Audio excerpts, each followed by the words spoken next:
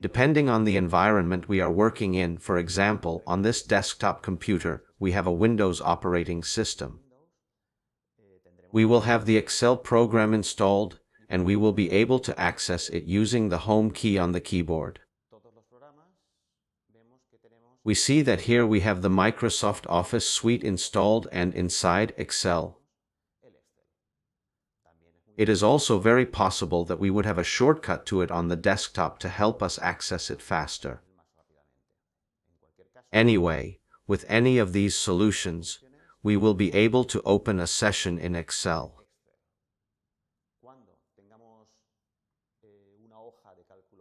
When we have created our spreadsheet, we can save the session using the icon, shaped like a floppy disk that we have here in the top left bar in the quick access bar.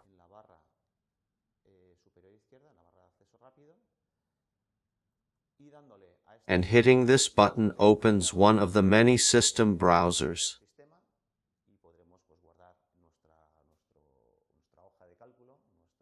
And we can save our spreadsheet or our work in any desktop file, in any directory that we have access to, whether on the network or on a USB storage device, for example.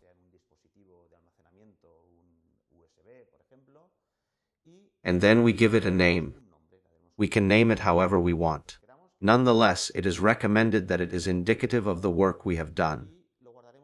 And we save it with a format, with an Excel workbook format. We see that it will be a file with the extension XLSX. Excel lets us save in many formats. But the standard version in Excel is XLSX, which is very similar to the previous one, XLS, which earlier versions tend to use, and we can also work with these versions in this one. It is not usually possible to do this the other way around though. That is, with a spreadsheet made with a modern version, like this one, with the XLSX extension, it is possible that it would not be able to be opened with earlier versions of Excel. So, here we would give it a name, whichever we like, and we would save it on our device. For example, let's call this file test1. It is an Excel document and we save it, for example, directly on the desktop. Now we can continue working with this file since every time we save it, it will overwrite the said file. This way we can comfortably work up to date with our files.